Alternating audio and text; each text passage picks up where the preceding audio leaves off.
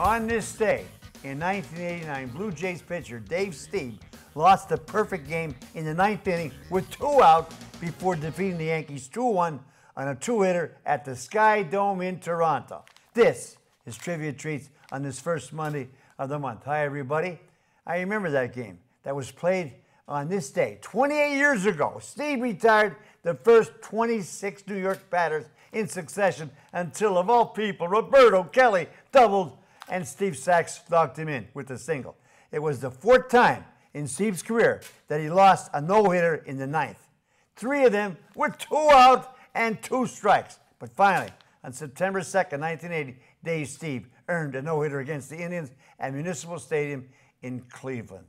Then, on this day, in 1988, amid tremendous fanfare and the breaking of decades in a tradition, the Cubs played a night game at Wrigley Field for the first time ever.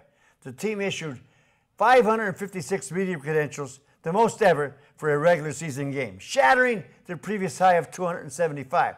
There were 109 magazines and newspapers representatives, along with 49 television stations and 38 radio stations. When WGN-TV drew a huge national cable audience, the crowd included Illinois Governor James Thompson, Baseball Commissioner Peter Ueberroth, National League President Bart Giamatti, and actors Mark Harmon, Bill Murray, and Dabney Coleman. The Cubs led 3-1 in the 4th inning when a thunderstorm arrived, and the game was called before it became official Mother of God. So the first official night game at Wrigley then took place the next day, with the Cubs defeating the Mets 6-4. Now let's turn to football.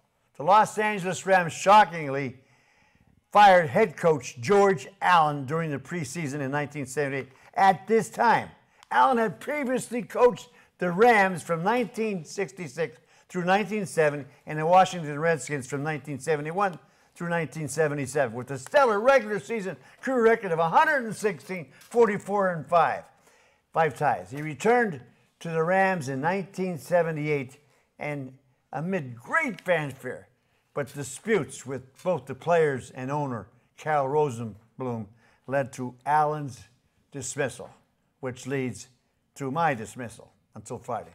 Till then, be a good sport. Stay loose.